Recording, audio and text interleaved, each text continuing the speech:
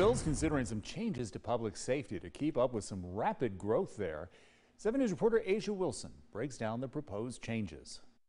City leaders tell me from 2010 to 2020, the population of the city increased by 28% and it's expected to keep growing. That's why they say it's important to have enough public safety officers right now.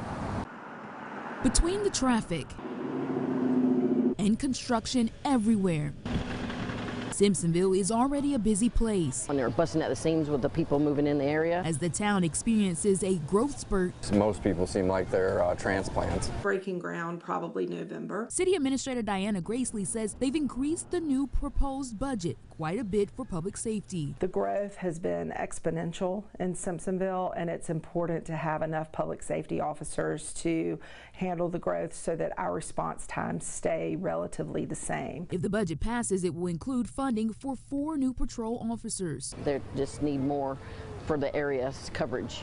Houses going up, practically sitting on top of each other, so police are much needed. The city is also applying for grant funding to add 2 resource officers, each placed at the elementary schools. One of my daughters is a teacher, and I fear every day. That's my family to move out here. After the recent rise in mass shootings, it's something residents like Seth Watson says is needed. I think every parent gets a little scared when they hear about all those stories, so it's great to know that we're going to put more money into making sure our children are safe at school. In addition, they've budgeted for new equipment for those officers and new body cameras for the entire force. We think public accountability is very important. It seemed to be the right course of action for us to make sure that our officers are equipped to do their job. All things the city says they're doing to prepare for future growth.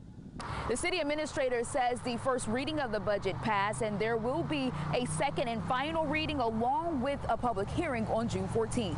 In Simpsonville, Asia Wilson, 7 News. The city says as soon as the budget passes, they're going to start buying the new equipment. The budget takes effect in the new fiscal year, July 1st.